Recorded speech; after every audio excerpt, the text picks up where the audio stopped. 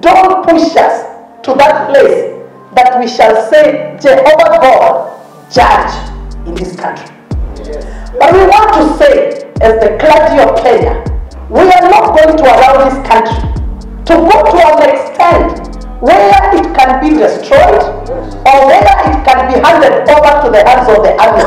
We are not going that way. We are not agreeing.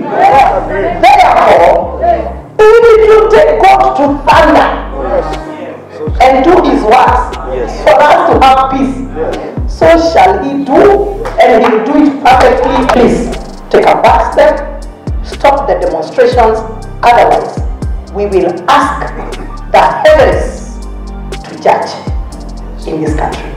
That's not a small thing, and it's not a joke.